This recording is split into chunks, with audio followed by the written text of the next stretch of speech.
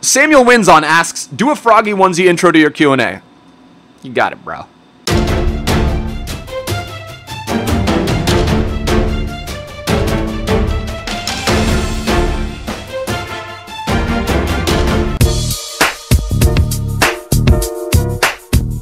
I'm actually curious to know if I can do a split. Let's see if I can do a split for the intro.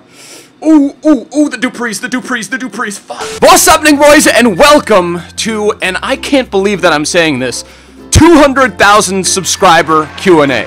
What the actual shithorse? But really, the point I want to drive home is thank you so much from the bottom of my heart. Wouldn't be able to do any of this stuff, wouldn't be able to be sitting in front of this camera, making this video, editing this video if it wasn't for your guys' support, so thank you so much. Thank you so much for 200,000 subscribers. It means the absolute world to me. It's hot. This shit is... I gotta take the onesie off, dude. It's hot as hell, bro. It's fucking 80 degrees outside right now, man.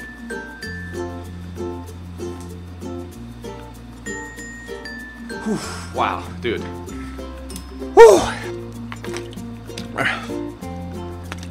Alright, that is like 10 times better. So there were almost over 1,000 questions. I'm not going to be able to answer every one of them, but I tried to pick questions that, like, for example, I would pick one question that, you know, maybe 20 or, 20 people asked. So I tried to pick some popular questions, about 50% popular questions, and then 50% some very, very unique questions that no one else asked. So that's how we're going to do it. If you guys enjoy the video, hit that like button. If you want to interact with me on Twitter, it is @SibBuckHD. Without any further ado, let's get in the first question. Ben Spooner asks, best moment of your life so far? Love your videos, Way. Now, this is going to sound incredibly cliche and sort of cheesy, but honestly, I would have to say best moment of my life is right now, sitting in front of this camera, making this 200,000 subscriber Q&A for you guys, because it is a moment in which I'm able to say, I do what I love for a living, and that is very, very rare this day and age. Beyond YouTube and beyond FIFA, both things that I love extremely, can't even talk right now. Both things that I absolutely love.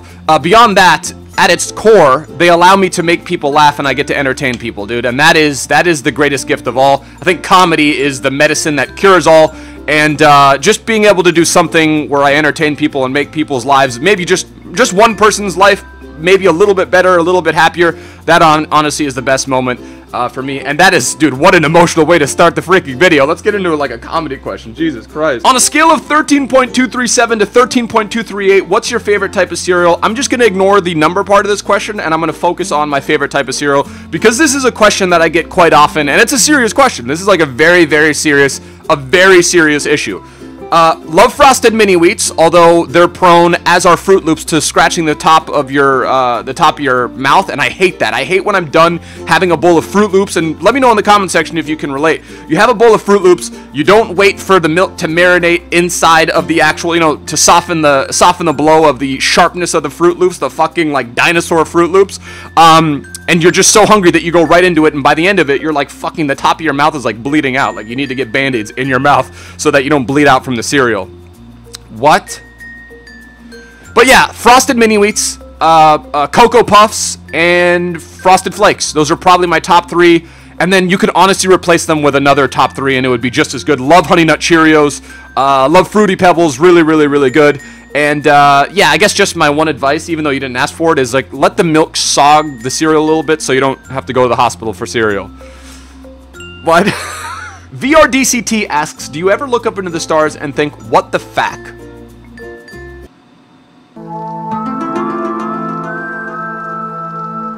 What the fuck? XL Gabos asks, were you born in Germany or were you born in America and just know how to speak it? So I was born in Zurich, Switzerland. My dad and my mom were working there at the time. And my dad's actually from Germany, my mom's from California, so they were both working in Europe at the time. That's actually how they met. And yeah, that's how I know how to speak German, because my dad is German, and I grew up in Germany for, lived there till I was 7 years old, so was born in Switzerland, lived there for about half a year, and then we moved to Munich, and lived there for about 6-7 years, and then moved to the States when I was 7. Wafi Wafino asks, what's the craziest thing you've ever done? Craziest things I've ever done. Wow, dude. Okay. Alright, this is easily the craziest thing. Woke up one morning, poured a bowl of cereal, saw that we didn't have any milk, but we had plenty of orange juice, used the orange juice in the cereal instead of milk. Woo! That shit was nuts, dude. Nah, craziest thing I ever did. So, went to Lebanon a few years back. One of my best friends is Lebanese. We went to Beirut, and his parents have a house in the mountains. We went to the mountains, and there were actually guards on the property. And essentially, at night, we thought it would be a cool idea to go exploring in the fucking mountains of Lebanon. So we did that. We were making so much noise as we were going through like the olive perches that the armed guards actually came out and started screaming shit at us. And my Lebanese friend actually doesn't even know how to speak that good of Arabic. So basically, we were four American kids screaming up at like armed guards, telling them basically we're like, we know the people that own the property. So that was, I mean, I guess that was the craziest thing. Also getting swatted. That was also probably the craziest. Swatting, I didn't actually go out of my way to do the swatting, but getting swatted was probably one of the craziest things ever as well. Jai Zikron asks, do you swim in your creek nearby? There's not a creek near me. There's no creek here. Finn Waldron states he doesn't have a question. He says, do a dramatic intro discarding a really good player. Okay.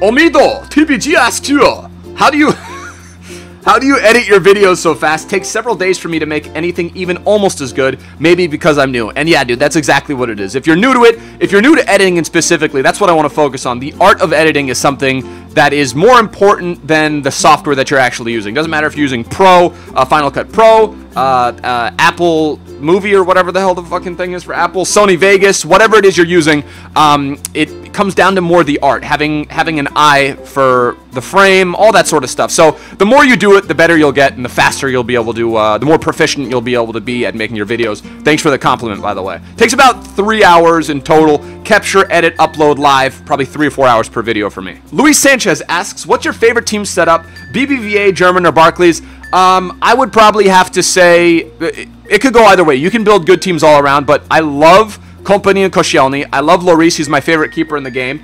And then also, I would have to say, because I can insert Yaya in there, that's why. I like to hybridize, but I also like to use full league squads as well. BPL obviously has some of the best players in the world. Aguero is probably my favorite striker in the game. Torre is probably my favorite midfielder. So yeah, I would probably say a BPL side. Tashi Briar asks, who is your favorite YouTuber apart from yourself? Love Ed Bassmaster. I love all the prank channels. I love Roman Atwood makes some good stuff. Love Ed Bassmaster. I think he's one of the funniest guys on YouTube.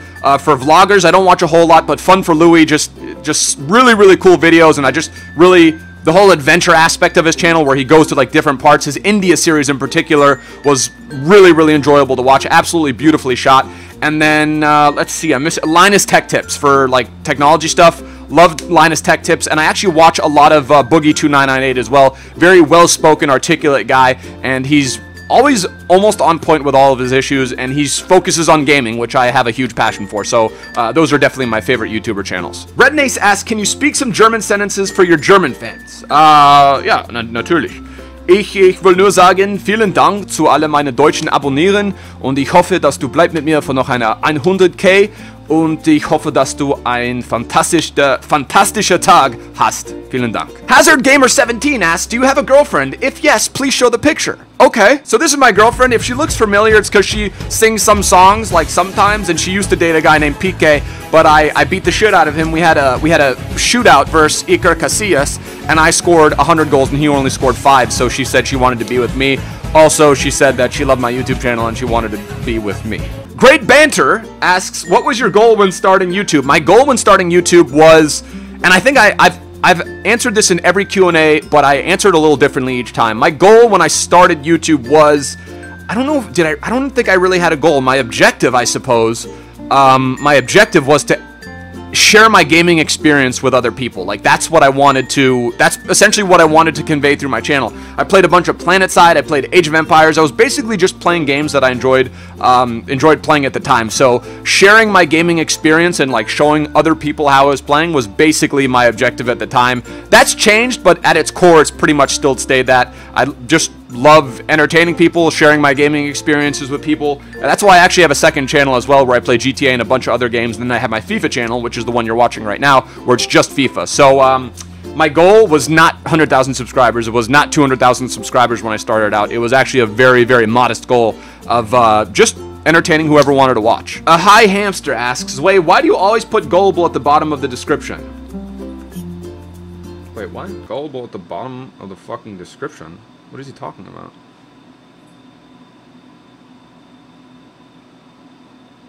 Oh.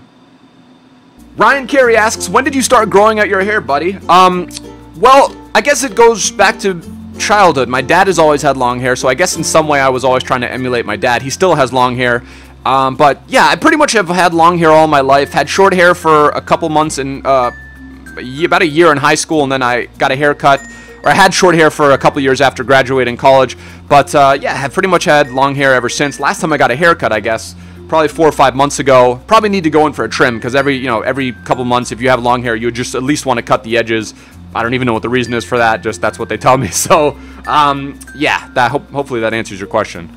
Aaron Mayman asks, when did you start your channel and how many average views did you get your first week? I think I know exactly. If I go on Social Blade, it's April 13th, 2013 is when I started my channel. I had another channel, which was my personal channel, since like 07. But since this channel you're watching right now has been around since 2013. How many average views did you get your first week? Dude, I got like 1 view. Like that. I'm not even kidding you. Like getting 50 views in a couple days was like a big deal. Now I'm getting like, it's unreal, but I'm close to 3 million channel views for the first time ever on the channel this month. If I hit that, that would be a huge milestone. And those are almost as big as subscriber milestones. Like the first time you ever hit 1 million channel views in a month, first time you hit 2 million, every 500,000 is huge. Even though, like, dude, I'm talking about like millions of views. That's crazy to me to even think that. But yeah, first week, bro, I was getting like 5 views. It was crazy. Jensen Lebo asks, do as many impressions as you can in 30 seconds. Look, let me be clear.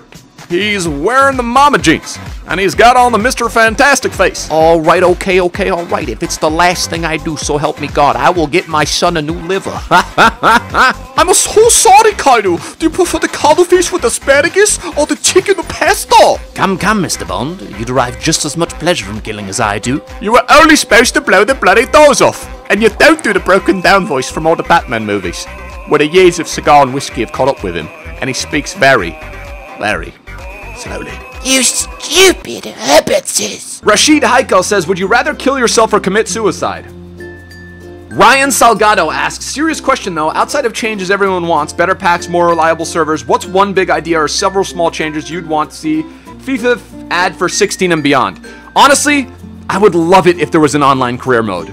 That would be, oh my god, dude, I would fucking love career mode if they did that. So for me, that, and then maybe some sort of collection book type series in FIFA 16, where you get rewards, or essentially you can unlock cards or perks by filling out like collection book pages. That would be sick. Jetstorm14 asks, will you go to anything like Gamescom or Eurogamer?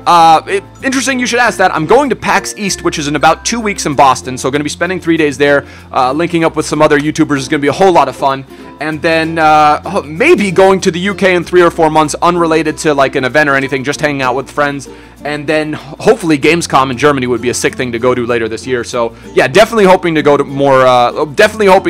Events. I said it last year that I'd love to start doing events this year, and it looks like that's going to be able to happen. So really looking forward to this year. Joe Chalk asks, where did you get the Marco Reus picture from, and which artist is it by? It's actually by an artist named Daniel Nyari. He's a German artist, and he's actually brilliant. I'm staring at it. It's a Mesut Ozil picture. It's actually not Reus. So I'll actually put the picture of that up on the screen, and also I'll put a link to his store down below in the description. Chase Larson asks, what kind of computer do you use? Also, you're the best YouTuber out there. Don't ever stop making vids. Because you asked that question, it's time for a freaking impromptu gaming setup video. So here we go, boys. This is my gaming setup video. It's not going to be incredibly in-depth. I'm just going to show you guys basically most of the stuff that I'm working with. And sorry that it's so messy, dude. Look at that. Look at the wires, bro.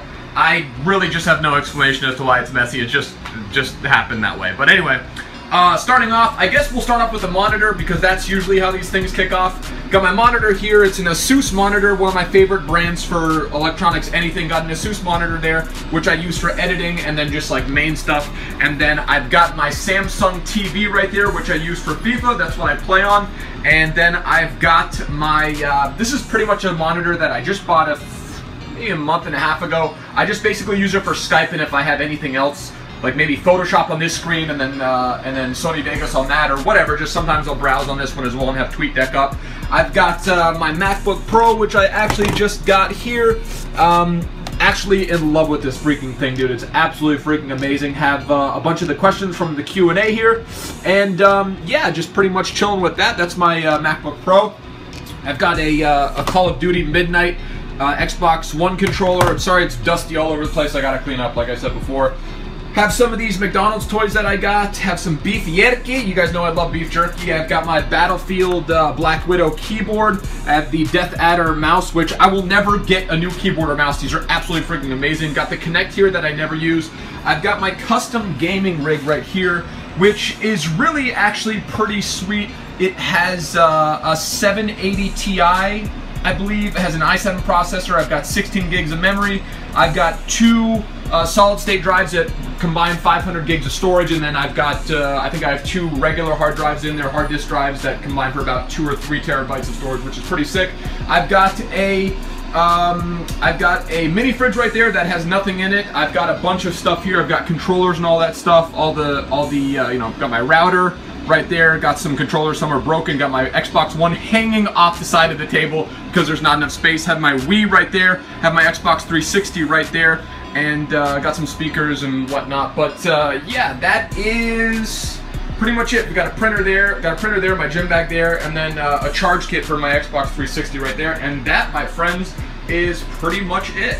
Jared Gabriel asks, fuck Susan Boyle for $1 million or give a guy a head for $1 million. Dude, this is not even a close question. Not even close. Dude, not only would I bang Susan Boyle, I would take her to McDonald's. I'd let her get McFlurries and whatever she wanted, dude. We would watch DVDs that night, dude. Susan Boyle for $1 million? Hell yeah. All right, boys, so there you have it, the 200,000 subscriber Q&A. I'm looking at the runtime, 37 minutes. Holy shit, this is going to be a long video, but hopefully you guys enjoy. Thank you guys again so much for 200,000 subscribers. I can't say it enough. Thank you so much. And then hopefully we'll be making another 250,000 subscriber Q&A soon, which is 250,000 subscribers. Freaking crazy to think about that, but we're already at like 210,000, so I'm 10,000 subscribers late to this one. But anyway, hopefully you guys enjoyed. Hit that like button if you did. Hit that subscriber button down below if you guys are new to the channel. And thank you again. I'll see you guys for another video tomorrow. Till next time, tschüss, later, ade. Freaking black card.